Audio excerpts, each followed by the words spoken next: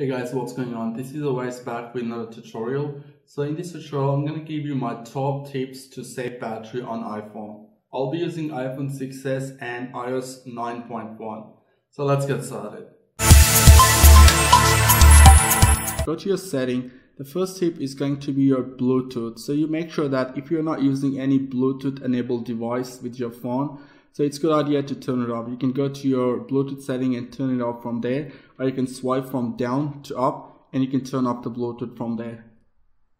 So the next thing is wallpaper. If you go to your wallpaper settings, you can see that there's a bunch of dynamic wallpaper available in iOS, which is going to be a big drainer for your battery. So I recommend that you use your still wallpaper. You can just bring that image from your gallery, or you can use these images available here. So the next tip is going to be a background app refresh. Go to your general setting, go to background app refresh. So these are the apps can be refreshed automatically at the background. So let's say I've got a lot of apps what I don't use on a regular basis, so I can turn them off. Let's say I don't use Daily Motion, so I want to turn it off. I don't use Docs, so I can turn it off. So just go through all of these apps. These are all the apps you installed in your iPhone. So just go through all these apps, and whatever you don't use on a regular basis, just turn them off, which is going to help you to save the battery. The next tip is going to be auto brightness. So if you go to your home setting, tap on display and brightness. Here you got auto brightness off. So I recommend you turn off the auto brightness, because what it does is your iPhone is constantly looking for the light, and it's going to change the brightness of your phone according to the lighting conditions. So I recommend that turn it off. If you want to increase your brightness, you can just swipe from down and increase your brightness or decrease your brightness right from there. So the next step is going to be location services. You go to your privacy, and here I want to talk about a bunch of the things. So let's talk about location services.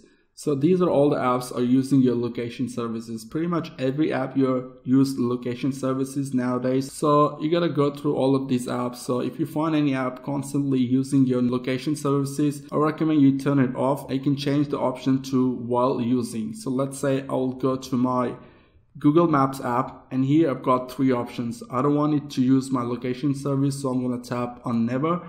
If I tap on always, it's gonna always use my location services even when I'm not using this app. So I recommend that you use the option while using the app. If you want to increase your battery, I recommend you turn off location services completely, which is going to help improve battery life.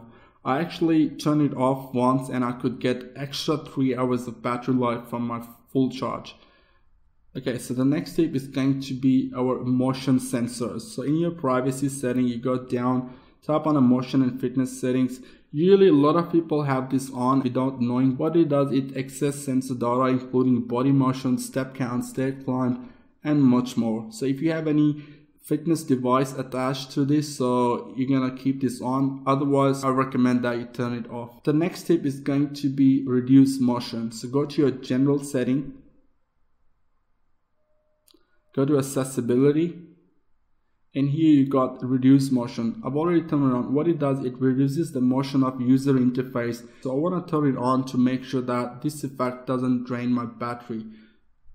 Let's go back, and next tip I'm going to give you is email fetch to manual. So go to your home setting, in mail contacts and calendar, tap here, and here you got fetch new data. As you can see, I've got this off, so it's not going to fetch my emails automatically. So if I want to fetch my email, I need to open an app and refresh that from there. So if you turn this on, it's going to constantly looking for new emails, and these clients drain the battery really fast. So I recommend that if you don't want to drain your battery fast, if you want to save your battery, turn it off, and you can access your email by going to the apps directly. The next tip is going to be notification for apps. So a lot of apps use background app refresh and gives you notification about their content. So to save the battery, turn them on. Go to your notification and find out the apps what you don't use on a daily basis. So it's going to help you to improve your battery life. Let's say EPL Live. So I don't use this on a daily basis, only using this when I'm watching EPL. So I'm going to turn it off now. It's going to help me to improve my battery life. The next tip is going to be Hey Siri. So go to your general, tap on Siri, And here you got option Hey Siri. What it does, it's constantly using your microphone, which is a big drainer for your battery. So I recommend turning it off, which is going to help you to improve your battery. Alright guys, the last tip I'm gonna give you is to keep your battery in a good condition. So I recommend that you let your phone drain the battery completely and restart your phone at least once in a month, which is going to help you to keep your battery in a good condition.